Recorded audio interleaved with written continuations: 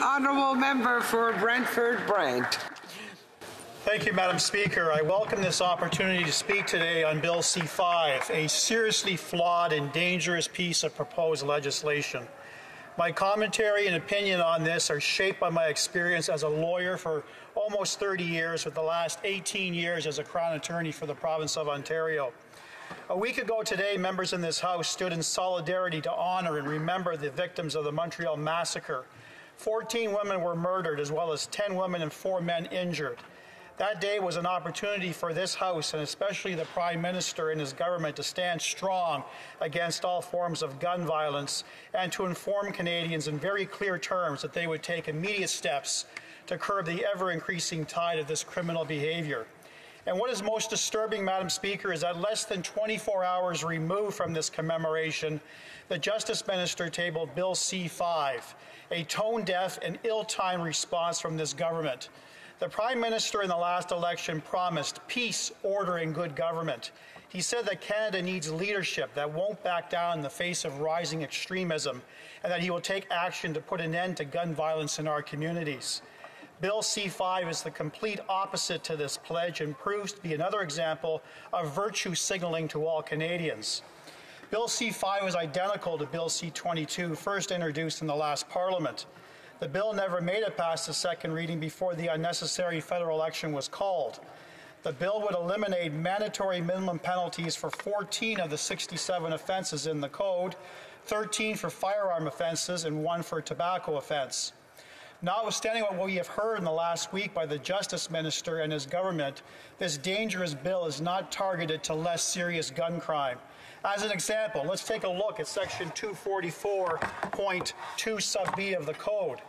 Every person commits an offence who discharges a firearm at a person with intent to wound, maim, or disfigure, to endanger the life of, or to prevent the arrest or detention of any person.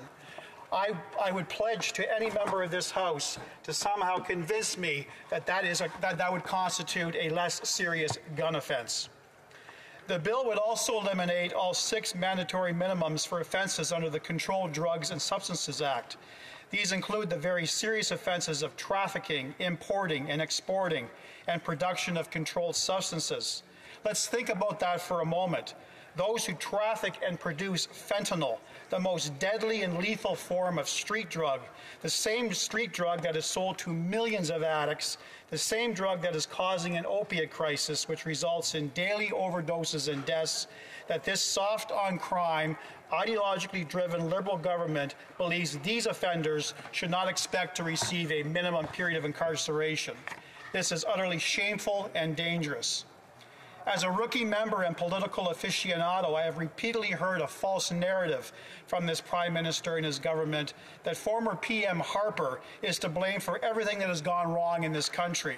Perhaps it's about time for this government to engage in some self-reflection. Contrary to the Justice Minister's talking points that they are turning the page on a failed Conservative criminal justice policy, the fact remains they are keeping intact the other 53 mandatory minimums in the Code and keeping most of the ones introduced by the Conservative Party. The Justice Minister needs to be reminded that it was former PM Pierre Elliott Trudeau in 1977 and Prime Minister Jean Chrétien in 1995 that introduced several mandatory minimums for firearm offences. These penalties have been rooted in our criminal justice system since the early 1890s. Legislators over the decades that followed have relied upon mandatory sentencing tools to mitigate inconsistencies in the exercise of judicial discretion. A key feature of our system of government is that Parliament constantly reviews old legislation and passes new legislation to ensure its laws, including sentencing laws, properly align with the demands of justice. Those demands of justice speak very clearly that there is a tremendous increase in gun violence across this country. Conservatives believe that serious, violent offences that are committed with firearms deserve mandatory prison time. If this government will not take our word on this subject, then perhaps they will listen and reflect on what eloquent jurists have said about gun violence in our communities. Firearm use and possession is not a momentary lapse in judgment. Heavy regulation of firearms and ammunition mean those who possess them had to make concerted efforts to do so. A person does not stumble upon an illegal handgun. There is a process of purchasing from a trafficker, secreting the handgun to avoid detection and prosecution. There is a high degree of deliberation and contemplation. Loaded firearms, especially in public, add a dimension of heightened risk. Listen to these chilling words from Justice Malloy in the decision of Farragon. A person with a gun in their hands has a godlike power over life and death. Virtually all that is necessary is to point at another person and to apply a few pounds of pressure on the trigger to end a human life. The ease of killing with a gun is exigent danger to us all. Such immense power with so little reason must be opposed with everything at our disposal. A person who loads a handgun with bullets and then carries that handgun concealed in his person into a public place is by definition a dangerous person. Handguns are used to shoot people. A person who carries a loaded handgun in public has demonstrated his willingness to shoot another human being with it. Otherwise, there would be no need to have it loaded. That person is dangerous. He is dangerous to those with whom he associates. He is dangerous to the police and other law enforcement. He is dangerous to members of his community. He is dangerous to innocent bystanders, including children who may be killed and maimed by stray bullets. According to Public Safety Canada, violent crime involving firearms is a growing threat to public safety in our communities. Gun violence is on the rise. 81% increase in violent offenses involving guns since 2009. 1 in 3 homicides are firearm related. 47% of Canadians feel gun violence is a threat to their community. Gun violence impacts people in communities across Canada. It happens in urban, suburban, and rural communities, across every province and territory, in all age and socioeconomic groups, and lastly, among those who own guns and those who do not. This is a moment in time to strengthen our gun laws, to emphasize the principles of denunciation and deterrence. This is not the time to advance a soft on crime bill which puts communities and victims at risks. Mandatory minimum sentences are an important tool for ensuring, not inhibiting, justice in sentencing. Rather than eliminating a judge's ability to assess a proportionate sentence, mandatory minimums set a stable sentencing range for an offense, permitting citizens to understand in advance the severity of the consequences that attend to the commission of the offense. The Justice Minister stressed that Bill C-5 is not aimed at hardened criminals, but first-time low-risk offenders. He was quoted by saying, "Think about your own kids. Perhaps they got into trouble at some point with the law. I bet you would want to give them the benefit of the doubt or a second chance if they messed up." Well, it's a lot harder to get a second chance the way things are now. This is such a disturbing message from the Justice Minister and the Attorney General. I can't think of any other example of being tone deaf to the obvious. We are indeed focusing on serious violent offenders and not misguided, mischievous, youthful first offenders. The Liberal government claims this bill is to address racism in Canada's criminal justice system. As noted by the Alberta Minister of Justice, K.C. Madhu, quote, "While Ottawa's new justice bill contains some reasonable measures, I am deeply concerned about the decision to get tough sentencing provisions for gun crimes. Removing tough mandatory penalties for actual gun crimes undermines the very minority communities that are so often victimized by brazen gun violence. I also find it disingenuous for Ottawa to exploit a genuine issue like systemic racism to push through their soft on crime bills."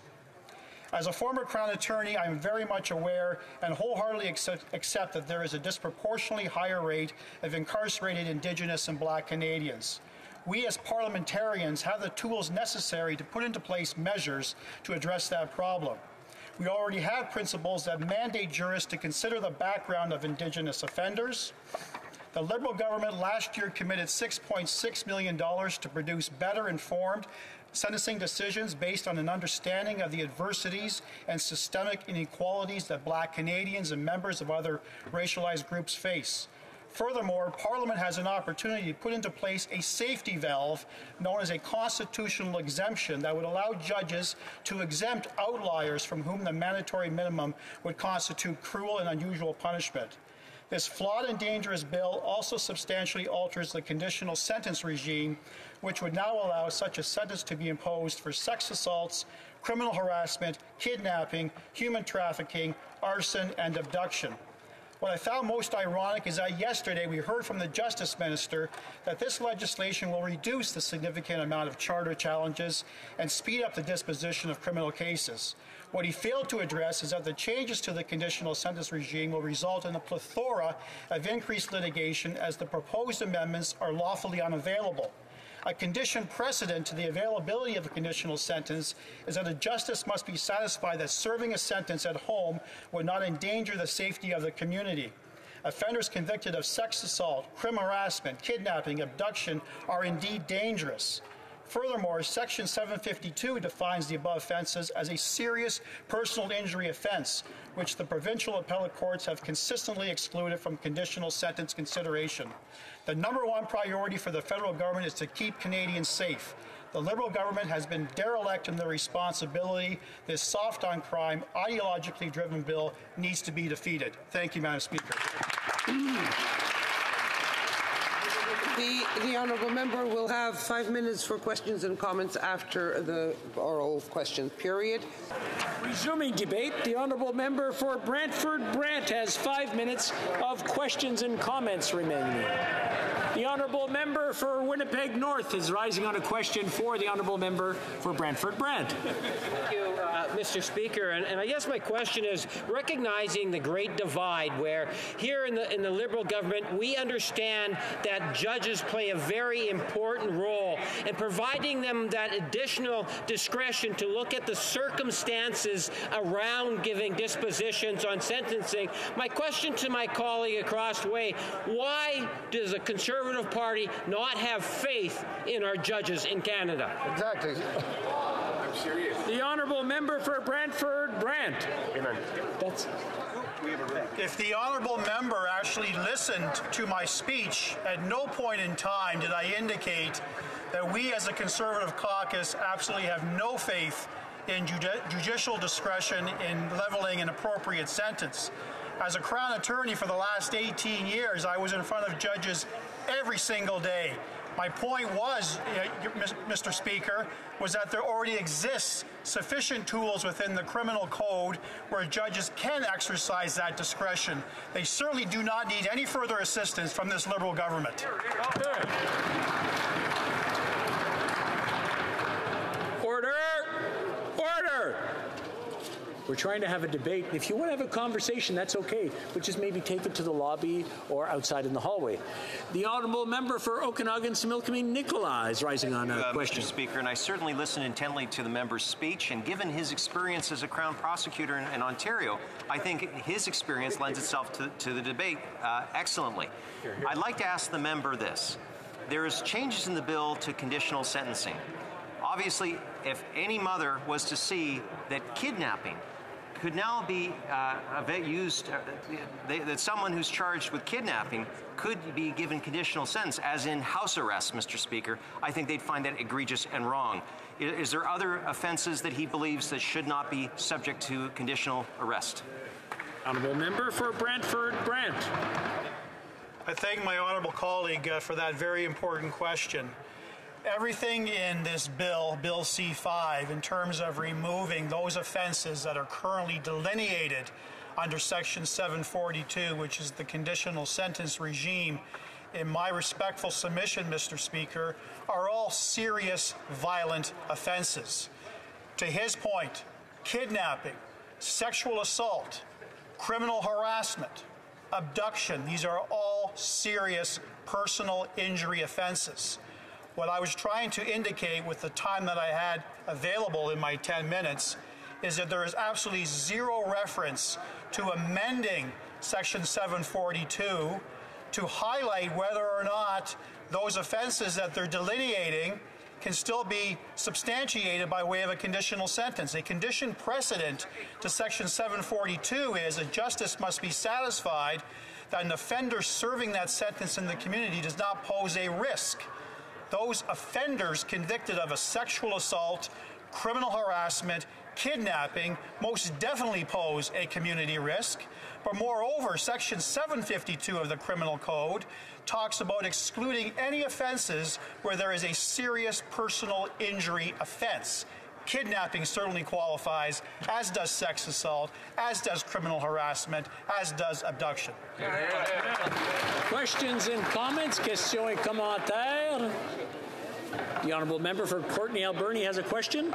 Yeah, thank you, Mr. Speaker. I want to thank my colleague for his speech. And Mr. Speaker, we've heard a lot of people talk today about what's missing in this bill and the shortfalls in this bill, especially when it comes to dealing with the health crisis, the overdose and opioid crisis. We've heard many people calling for decriminalization. You know, as a judge, does he agree with the Police Chiefs Association, medical health officers, social workers, science, and those that are leading experts when it comes to dealing with this overdose crisis, that we need to decriminalize for personal possession and to ensure that everybody has a safe supply? I'd love to hear his perspective as a former judge, given that this is becoming, you know, well-rounded support from right across the country, including the request from Toronto, British Columbia, and Vancouver in terms of an exemption currently under the Controlled Drugs Act, Mr. Speaker. The honourable member for Brantford-Brant in 40 seconds or less, please. I thank my honourable colleague, and I want to thank him personally for the elevation to my past career. I was not a judge of the provincial court or the superior court, but rather a Crown attorney.